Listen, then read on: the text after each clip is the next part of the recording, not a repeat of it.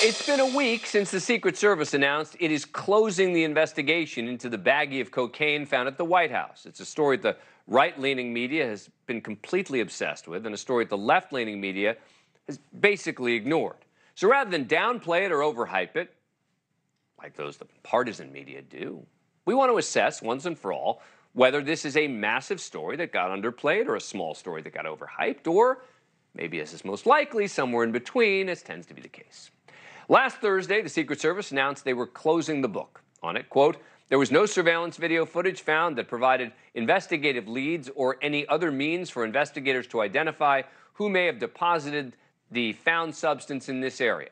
Without physical evidence, the investigation will not be able to single out a person of interest from the hundreds of individuals who passed through the vestibule where the cocaine was discovered.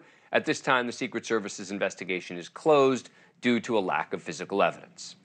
That explanation satisfied the left-leaning media. The White House cocaine has been mentioned only 5 times combined on MSNBC and CNN since Friday morning. One of those was a passing mention and a soundbite from a Republican senator who was talking about something else. In the same span on Fox News, 258 mentions. Every day on almost every show, the White House cocaine is a topic of discussion. And watching them and other right-leaning media, you would think it's sort of the scandal of the century. If it was my cocaine or if it was your cocaine, not that we do cocaine, we'd be in jail. But since it's the White House's cocaine, all they have is a 500-person suspect list that they refuse to narrow down. I can't get a bottle of Poland Spring onto a Delta flight. And you're telling me you can get a bag of cocaine into the most secured location in the White House? Bags of cocaine that the Secret Service can't identify the ownership of? Oh, yeah, just how degenerate are they? No surveillance footage, no DNA, no fingerprints, no nothing, and not even a laptop computer documenting the crime with text, emails, and video. I have to say that I found all of that entertaining, by the way. I'm smiling as I'm listening to all of them. Sean Hannity even brought up the cocaine during his town hall interview last night with former President Trump. They had a 10-day investigation. They have cameras on every single person that walked into that area. Right. They didn't interview a single person, and after 10 days, they declared the investigation is over. We don't know who did it. I think Secret Service would be able to tell you the real answer, but you can't have a thing like that. The most embarrassing thing for our country. So there you have the two extremes in the partisan media. I just want to know how the heck cocaine got in the White House, but maybe there is no way to know. I'm not accusing the White House or the Secret Service of anything, but it's a legitimate question that we can ask of someone who knows much more than I do. Evy Poumpouras is a former Secret Service agent, spent 12 years working on complex investigations, was an interrogator for the Secret Service's elite polygraph unit. Thanks so much for coming on the show. Appreciate it. So what do you make of the Secret Service's statement? Does it ring true?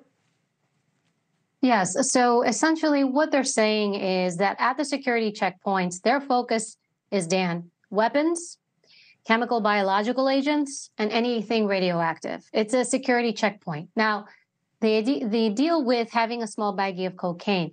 The magnetometers in security is not set up to find something so small.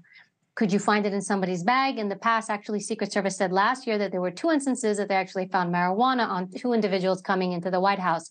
My sources tell me that that was from inside the checkpoint when they opened up the individual's bag. This situation here, we're talking about a small bag, and it was very likely on the person. And so unless you're really doing a strip search of people, or you have the proper canine or dogs to do that type of check for every single person, you're not going to be able to detect that. But is it true that there wouldn't be surveillance video? I mean, that's the part that I think a lot of people are distrustful of, this idea that there wasn't or wouldn't be a way to get any kind of surveillance footage that could help answer the question. So here's the issue. The surveillance is very sophisticated outside of the White House, but the area where the cocaine was found, there's an actual cubicle at that entry point, and around that entry point, there are sensitive rooms where a lot of classified information is discussed. So in that area, you're not going to have those types of cameras. You have to understand, within the White House, it's a secure place.